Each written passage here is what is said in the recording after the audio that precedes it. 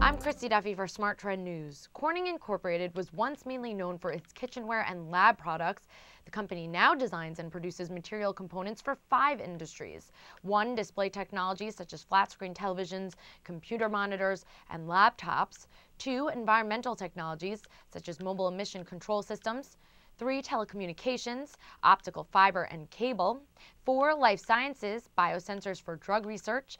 And 5, specialty materials, semiconductors, optical sensors for aerospace and defense. More than half of Corning's sales are derived in the Asia-Pacific region, principally from Taiwan and Japan. Corning has more than 45 manufacturing and processing facilities around the world. I'm Christy Duffy for Smart Trend News. For more on Corning, visit our website, tradethetrend.com. You can also find more company profiles on our YouTube channel, Trade the Trend.